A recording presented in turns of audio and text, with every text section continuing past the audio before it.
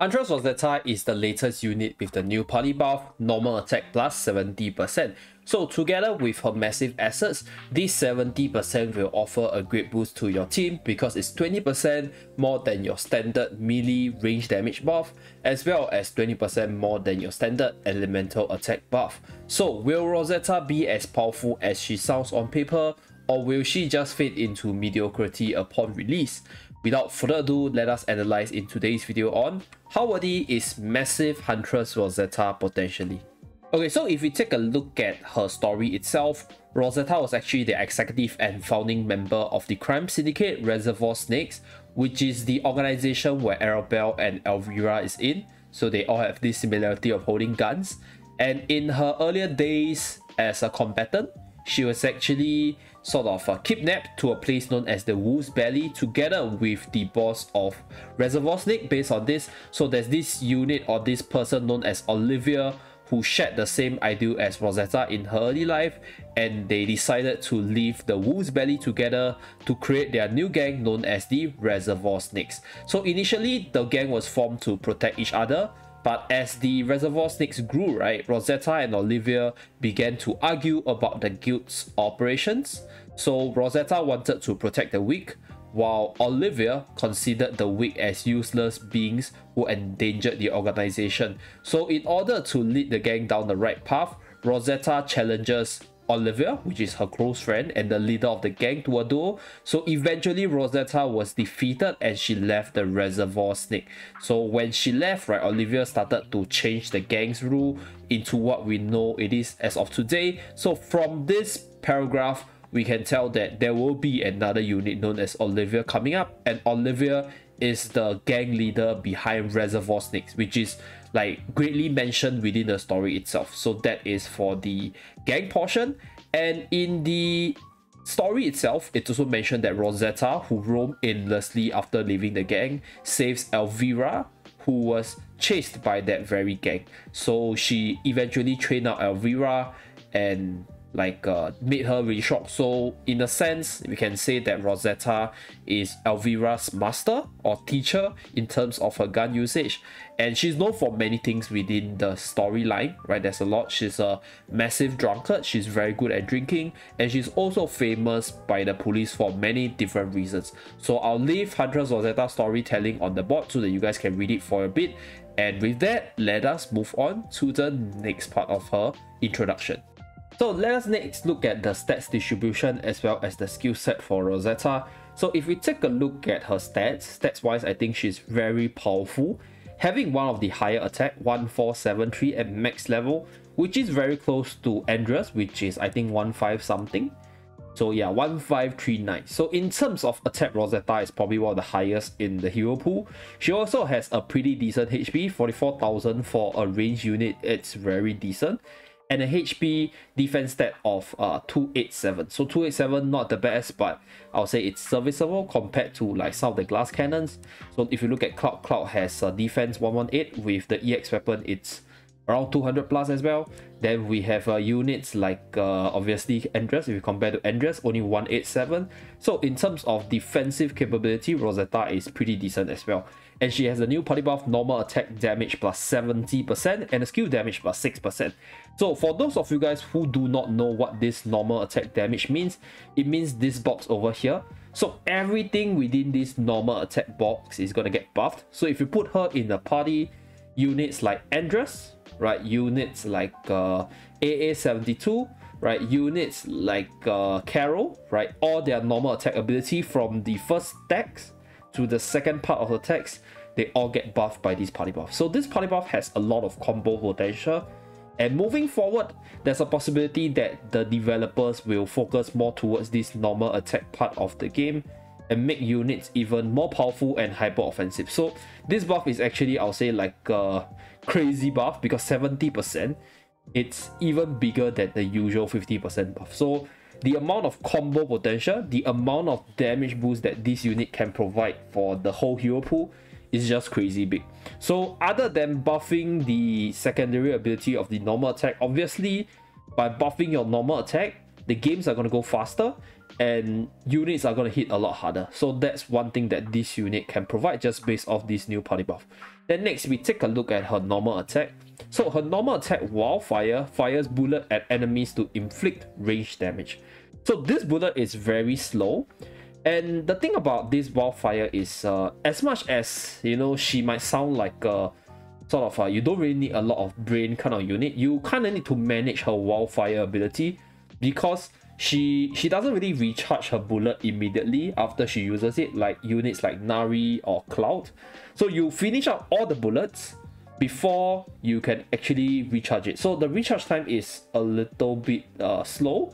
I would say that it's super slow, but it takes a bit of time. So usually what you want to do is combine the first ability Wildfire with the roll and gun ability. So the roll and gun allows her to make evasive maneuvers and rapidly fires at the furthest enemy to inflict range damage and swiftly reloads. So she has this ability known as additional bullets in her exclusive weapon, right? So this additional magazine or additional bullet effect will be added to her 4th, 5th, and 6th bullet. So this is when she normal attack, there will be a bullet sign on the top of her head. So when this sign appears, you can use your roll and gun. She will fire the remaining bullets, and you can use roll and gun again. So this will fully reload her cartridge. And I think for this part, I think the combo is very straightforward. So you fire your wild gun or Wildfire until a certain point where you see the buff, and hold it and use your roll and gun to maximize the damage output that this unit can provide. Okay, so next, if we look at her chain skill ability, it's quite straightforward. 410% DPS as range damage. So it's a skill that deals massive damage. 410 is pretty big. And the special ability Quick Draw, so on reload, her attack is increased by 20% for 3 seconds. And when she's using the roll and gun ability, her defense is increased by 20% for 3 seconds. So in terms of tankiness, I won't say that she's the strongest in terms of tanking up, because her ability doesn't provide damage reduction. And in the current state of the meta game, I think units that don't have damage reduction cannot be claimed to be the tankiest, because everybody just hits so hard. So you need to be able to effectively reduce the incoming damage to be claimed as tanky. But in terms of her abilities, I think it's quite interesting, because it's a combination of working around your load mechanic, your reload mechanic, as well as your roll and gun ability. So even though her ability might sound very brainless as a whole, she does have a bit of combo potential that you want to use in order to maximize your damage. So I posted the list of combos you can do with her. Very simple one. I'll link it in the card above. So if you guys want to see it, just click on the card on the top right hand side of the video. So next one, we look at her EX weapon. So other than providing the standard buffs, 10% crit chance is quite big. It offers this additional magazine effect, which I talk about. So you want to fire your Wildfire. You don't want to hold the attack button, because once you go over the buff, it will disappear. So let's say if the additional magazine appears on the 4th bullet and you shoot out the 4th bullet, the buff is gone. So this will actually slow down your combo and mess up. So that's something to take note of. And other than providing this additional magazine effect, it also allows the gun or the roll and gun ability to be refreshed immediately. So this EX weapon is a must for Rosetta in order to use this combo, in order to maximize her damage potential. So this also allows her to decrease damage taken by 40% when she's using her exclusive weapon skill known as Q Zone. So Q Zone is an EX weapon that has a very low cooldown, 6 seconds. But it's very hard to chain with it, because based on my personal take, you probably need 3 or 4 skills in the arena to actually chain your enemy. Unless your enemy stand on the spot, then you'll probably take about 3 skills, 2 skills. So that is something to take note of. Like Q Zone is not really a skill that you use to chain your enemy. Like this unit is not really a chain skill unit.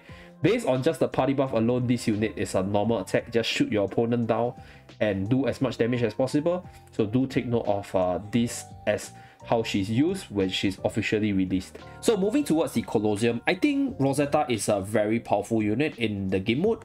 Although she doesn't really see a lot of use in the rankings right now, but I do think that moving forward, as we get more and more powerful units that benefits from her buff in the whole meta game, she's gonna see more use. So right now, the list of good units that she can combo with is obviously Lina with her fireball, right? Units like Parvati with her wire, units like Marina with her hook throws, and there's a bunch of them out there. So just you guys are free to sort of like test out and see which one works.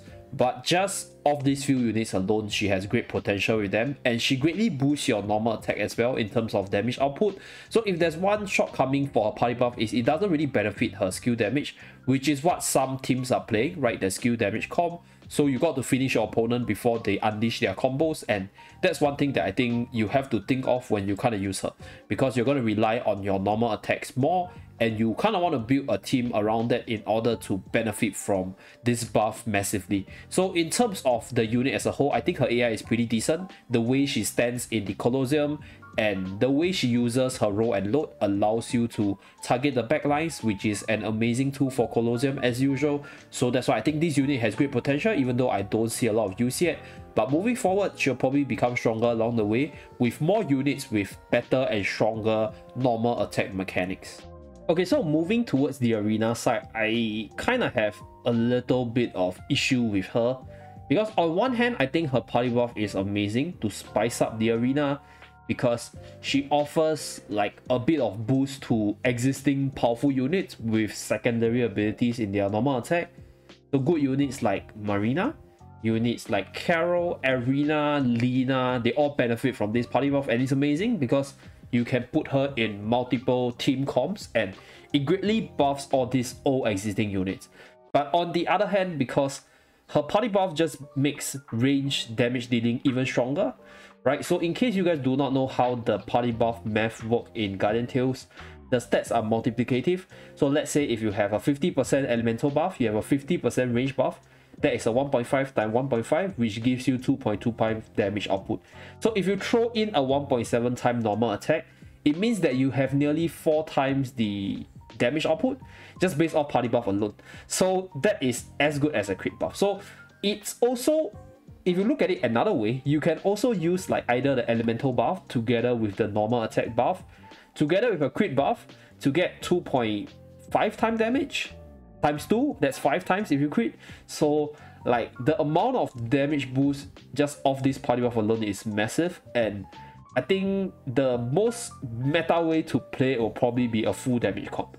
So although this unit does perform really well in range teams, you can also slot her in hyper offensive melee teams as well, right? You can put her in like the Earth Rule team, so Rule together with her and maybe one other damage dealer in the melee spectrum, you're still gonna hit super hard. Like, so that's just how good this party buff is in my honest take, and it greatly speeds up the game. Like I mentioned in many of my videos, I think if you don't have stats, you're gonna be beaten down by pure stats, and Rosetta just makes it even harder for you to win if you are losing in terms of stats. So that's why I think this unit is kind of troublesome in my take, and she's definitely going to be really powerful in arena without a doubt. It's just how you build her. Although as a standalone unit, I think she's kind of clunky. Like her attacks is quite slow, and like in terms of comboing, right, in Guardian Tales, doing combos in arena is just not as optimal as just straight up attacking. So in most cases, right, the best way to play her will just be just normal attacking. Don't bother too much about your weapon skill chaining or like doing your roll and load counting and stuff, but you can do it to maximize her damage output. So that's what I think about her in arena. Very, very powerful unit, probably gonna be meta, and very game breaking in my honest opinion. Now moving towards the PvE perspective, I think Andrus is one of the best partner with Rosetta. So if you put them two together, you can slot them in nearly any team, right? So for the water side, you have Orca, which also has the mine ability, also benefiting from the party buff. For the earth side, you have Tinia, the arrow ability, also benefits from this buff itself. So there will be more combo potential, right? There's also Ogma, with the gun ability that deals damage as well. So there's a lot of combo potential you can do with her, even in raid as well, to greatly boost your team damage. And obviously, boosting your team's normal attack is sometimes better than having a skill damage boost, because you only use weapon skill that many times in raid, but you are constantly dealing normal attacks to the target. So having this buff will greatly increase your damage for raid. So she's gonna be good there.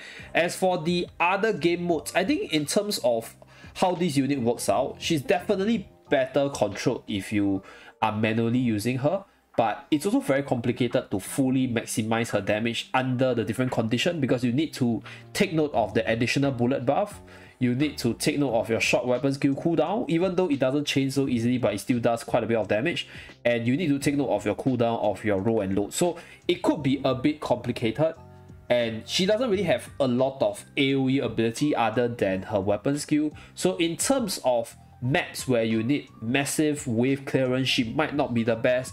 But if you're just using her to boost the damage of your other AoE attackers like Cloud is amazing, right? The damage boost that Cloud get is amazing. Or you're just using her with units like with big massive AoE normal attacks, then I think she's definitely worth it there as well. So overall, a very powerful unit for PvE. May not be the best, but definitely very usable under many circumstances. So below are some reasons to pull or invest in Huntress Rosetta.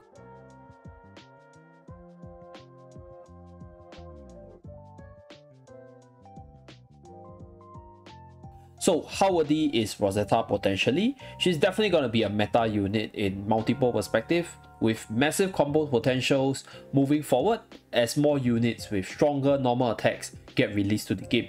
So we'll definitely see her being used, right? Depending on how powerful she actually is based on the usage by other whales, she's gonna be appearing everywhere and could also be a Camel level threat. So it's a good thing that she's good, but it could also be a bad thing because she's gonna be very annoying everywhere and you have to pull for her in order to be able to play multiple game modes. So we shall see, right? She's definitely gonna be usable, but how strong will she be at peak? I'm not too sure, but we shall let time tell itself. So overall, I think Rosetta is a very worthy unit to pull for if you want a hyper offensive arena team to rely less on weapon skill and just normal attack your way to victory, or you simply want a unit that is versatile in team building while boosting your overall damage. So very useful unit, so do pull for her if you want one of these unit based on the description I mentioned. So yep, that's pretty much it for this video. Let me know down in the comment section below whether or not you will pull for Rosetta, and thank you very much for watching. Do remember to like and subscribe in order to see more content from the channel, and I'll see you guys again in my next video. Bye guys.